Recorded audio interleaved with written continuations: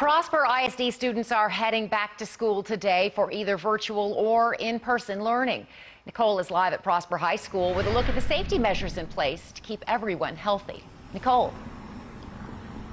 And Karen, the district has implemented a grab-and-go option for students to get their breakfast and lunch meals, or they can pre-order using a special app. That is just one of a long list of safety measures the district has implemented to protect against COVID-19. But students will also have to self-screen every morning before arriving to campus. And if they have knowingly been exposed to someone with COVID-19 or they experience any symptoms like vomiting, headaches, chills, or loss of taste or smell, they are restricted from the campus. And of course, the district wants to protect everyone and keep everyone safe in the district during this pandemic. Social distancing is going to be enforced as well. They will take necessary precautions and actions should there be a positive case on any campus.